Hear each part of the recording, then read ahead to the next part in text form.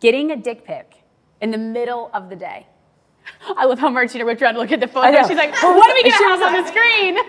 I mean, is it your significant other's dick pic? Yeah, it's random dick pic? Let's say, well, yeah, I feel like in New York on the subway, there's no telling what someone's going to airdrop you. But let's say for this, that it's like your significant other's dick pic in the middle of the day. I mean, I don't really need Joe to send me dick pics in the middle of the day. I've seen it, I've done it, I've had it, it's been for years. I mean, I'd be like, Joe, what's going on? I don't have time for this right now. I think it would be funny. To me, it would be like a joke. I'd be like, I don't want anyone else to see him do it. Yeah. I mean, I'm not offended by it, but just, you know, that could go just by accident. What if you sent it to the wrong person? Right. I don't want a dick pic in the middle of the day. Yeah. You could also be filming. That yes, could be. I don't want a dick pic in the middle of the day. No dick pics in the middle of the day. See, I don't mind it. Like a nice 2 p.m., I'd be fine with that. I don't really love a dick pic in general. I'm thinking, I'm thinking of my old boyfriends.